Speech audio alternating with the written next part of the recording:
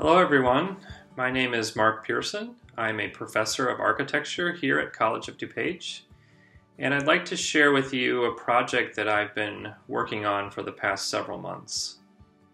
So this project really started as a form of pandemic escapism. I found myself using drawing as a way to daydream, a way to activate my imagination.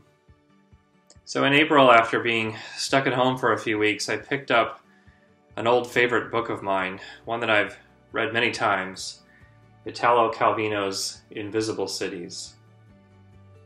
And I think as a reaction to the kind of social isolation of being at home, I found myself yearning to travel, wanting to daydream about imaginary places. And in this book, the explorer Marco Polo describes 55 fictitious cities to the Emperor Kublai Khan.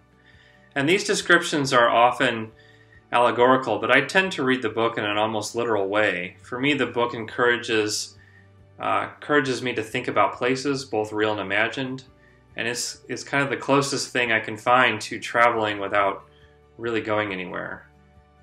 So this book's about imagined places, it's about daydreamed cities, cities of desire and memory. It's a book that encourages a kind of mental traveling through one's imagination. So as a response to the text, I started drawing a series of made-up cityscapes.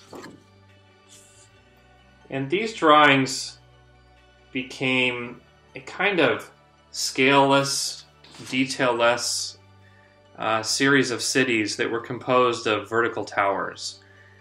But it was really the process of drawing these as an act of kind of active imagination that was important for me.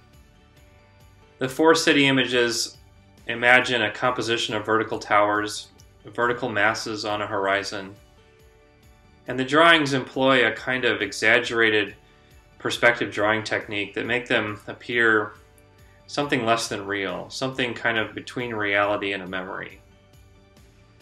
So for this exhibit, I've paired each of the cityscape images with a quote from Calvino's text.